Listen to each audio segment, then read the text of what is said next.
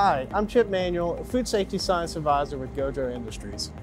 In keeping with the PURELL Table Talk series, we're here today bringing together food safety experts to share best practices and the latest insights for the industry.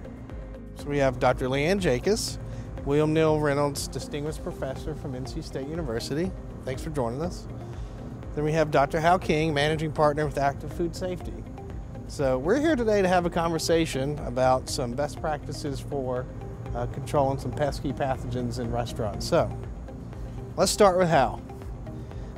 This pandemic has been incredibly disruptive to the industry, and we've seen a lot of heightened hygiene practices. And you work with a lot of clients across the country in a lot of different industries. But what hygiene practices do you think will stick, and will they have any impact on food safety? We all struggle to get restaurant businesses, mainly the enterprises, but also smaller independents, to actually do some of the things in the FDA food code, like screening employees for diarrhea and vomiting so that they don't work with those types of foodborne illnesses.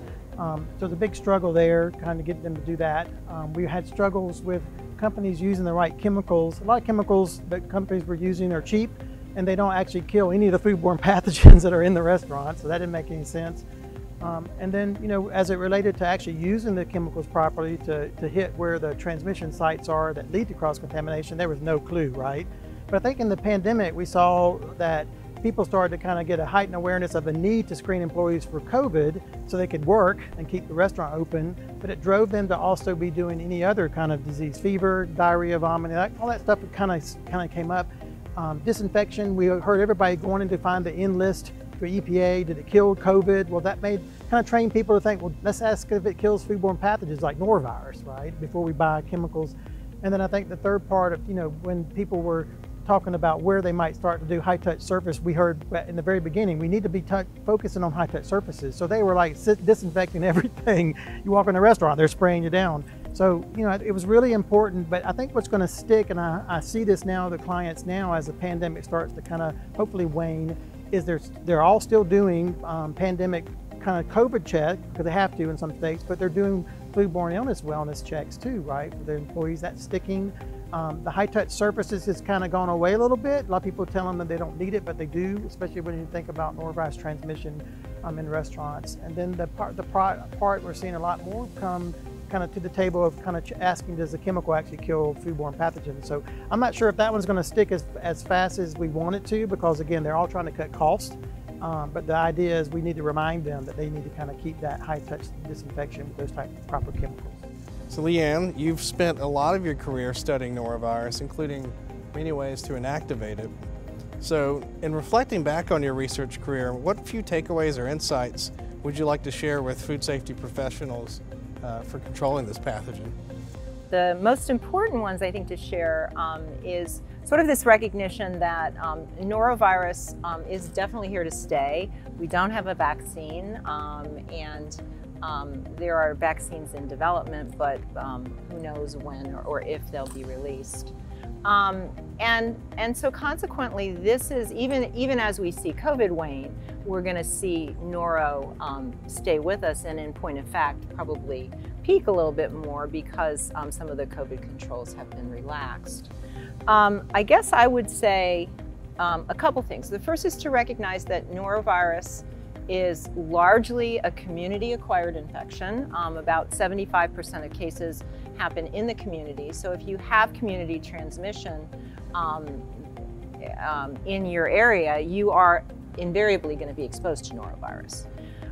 The second thing is that it is an incredibly difficult bug to inactivate, both with hand sanitizers, with surface disinfectants and sanitizers, even with many food processes and preservation methods.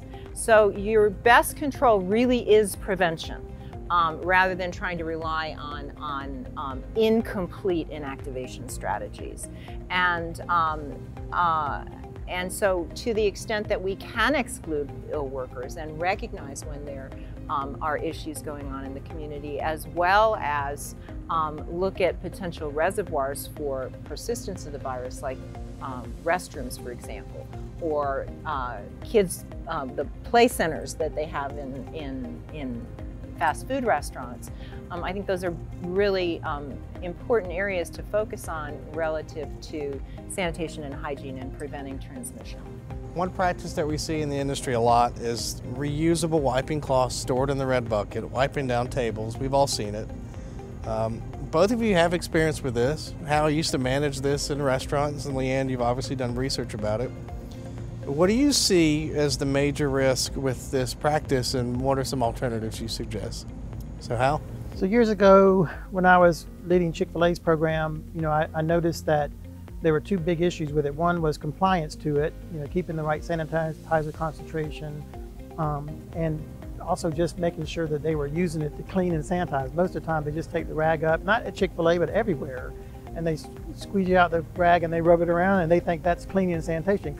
Sanitation has to happen with a cleaner and then a sanitizer, and that doesn't happen when you just use a towel out of the red bucket. But people still today will tell me, talk to people, they'll say, well, we're sanitizing everything, it's got sanitizer in it, but they don't clean anything. So they're just, when they use that rag in the bucket, they're cleaning with grease and oil, and then they wring it out and they think they're sanitizing after at the same time. So that's the big issue. Another issue was customer experience. Customers don't like to see the rag in the pocket or the bucket, the old soiled water. They see you doing that, and it's like, they're not stupid. They know you're just spreading germs around, especially when they see you walk out of the bathroom with the towel in your pocket. So, it's a really big issue, and I think at some point the FDA needs to go back and revisit, some of that use. It is cheap. I've heard people say it's very cheap and inexpensive, but it's also very expensive when it's done wrong, because it's going to lead to foodborne disease outbreaks. So we've tested many different sanitizers and disinfectants that are used pretty widely commercially, and quite frankly, in food service, the vast majority of companies use quaternary ammonium compounds. And we know that most of these products at the concentrations that are routinely used for sanitation and hygiene at retail and food service are not effective against human norovirus.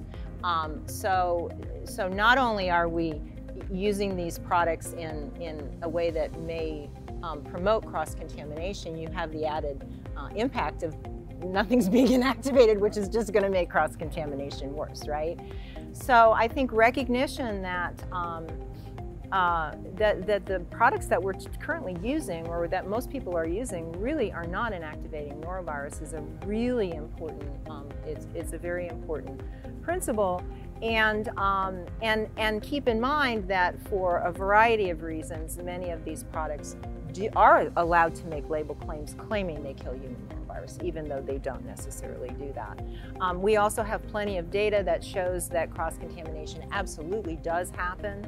And I did want to point out one point that is related to what Hal said, is that most products actually are impacted by soil load. So if you put a dirty rag in a dirty bucket with dirty sanitizer, even if it worked, it's going to be inactivated because you have filth. Y'all are two truly remarkable food safety experts, and can't thank you enough for your time. So I think with that, we're going to close from the PURELL booth at the Food Safety Summit. So thank you all for joining us, and I look forward to seeing y'all again soon.